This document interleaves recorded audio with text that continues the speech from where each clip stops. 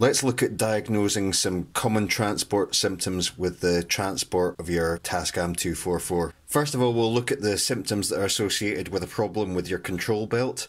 From the previous section, we talked about the control belt being associated with this motor here.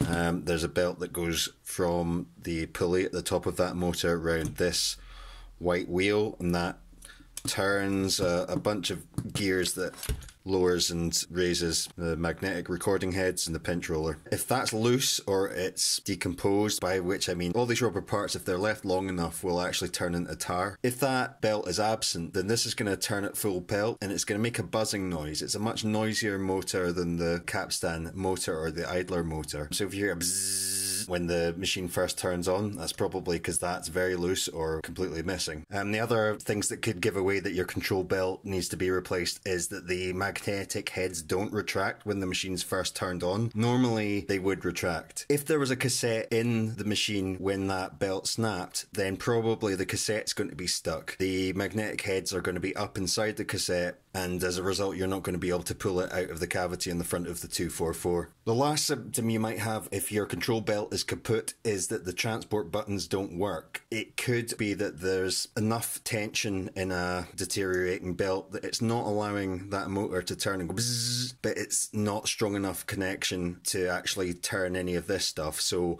the logic and the buttons for the transport system are working correctly, but that's not getting through to this series of cams and gears. The next set of symptoms that we'll look at will be those associated with the capstan belt. You'll remember from the earlier section, the capstan belt goes from this flywheel to this motor here, and that flywheel is attached to this capstan pin. Basically, when it's in play mode, pinch roller presses the tape against this metal pin, and that controls the flow over the erase and record and playback heads. If this belt is missing, it's quite likely that when you press play, the tape will go into fast forward mode. Like basically play mode and fast forward mode are going to seem interchangeable. That's because the idler motor is designed to take the take up reel and make it turn as fast as possible. Like basically the idler is making this one turn that way, so the tape's coming through as fast as possible, so it's tight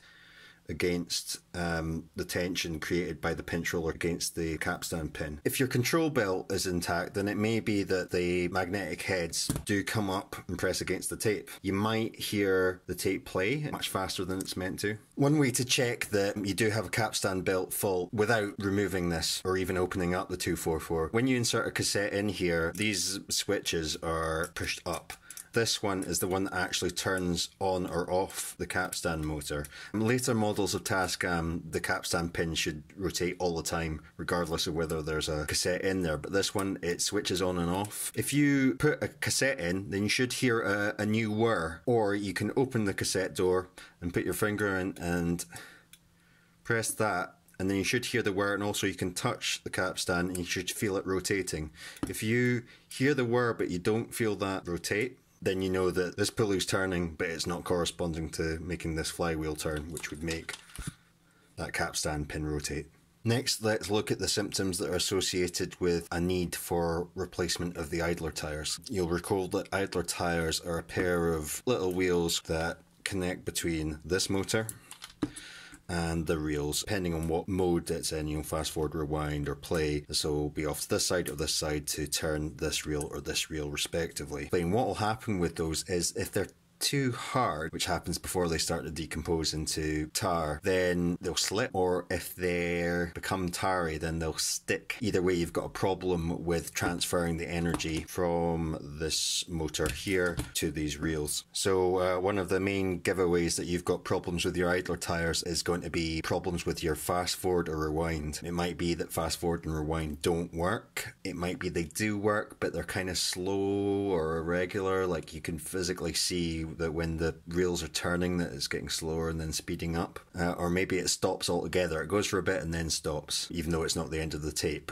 One of the biggest problems you're going to have if your idler tyres need to be replaced is that the transport is chewing tape. What happens there is if your idler wheels and tyres are slipping against the take-up reel here, it's going to end up not turning as fast as the capstan pin. Tape is going to be fed into this area faster then this reel can suck it up. And then what will happen, there'll be an excess of tape here and it'll go around the pinch roller and actually get chewed up here. An early warning sign that you've got problems with your idler tyres on the way, which may correspond to these, but sometimes it happens beforehand. If there's a physical squeaking coming from inside your 244, that can be the sound of the idler tyres slipping against this. Last of all, let's look at the kind of symptoms that we would associate with the necessity for a change of pinch roller. We'll also have a generalised look at pitch problems, since that can have a range of causes. Pretty much the worst thing that's going to happen to your tape if you have the need for a pinch roller replacement is stripping of the surface of the tape. If you encounter a tape that's beginning to sound pretty bad and you look at it and there's bits missing, it looks like someone's taken sellotape to it and some of the magnetic covering is gone.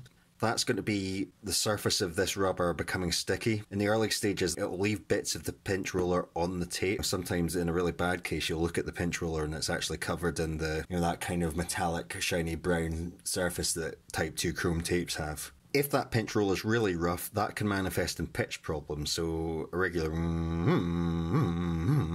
flutter, these kind of things. But when you've got pitch problems, I don't want to be the one to say that it's definitely the pinch roller, because there's a few other things it could be as well. The idler tyres can contribute. If this is in an early stage of decay and this is slipping and catching, then the tension between the capstan pin and the take-up reel can vary, and that can create pitch effects. It can also be a matter of friction. If you've got a bad cassette shell, cheap one or one that hasn't been stored well, then there could be internal friction in the cassette itself that's causing pitch problems. It might be the tape path, by which I mean how the tape's passing over these heads. There's a little metal lip either side of these heads, and if the tape inside the cassette is rubbing against that, that can cause pitch issues. It could be that some other mechanism in here needs lubrication. Sometimes I'll find that someone's replaced the belts in here, but there's still goo or dirt from a previously deteriorated belt on these pulleys, on the flywheel, on this wheel. Any dirt on the system can translate into a regular fluctuation in pitch. Sometimes there's actually internal friction in the motors themselves. A little bit of oil like you would use on a sewing machine can help, but it can be just they're so far gone that these motors need to be replaced. But that's an absolute worst case scenario. I mean, if you're having pitch problems, make sure that your pinch roller and your idler tyres have been replaced, and that should certainly improve matters.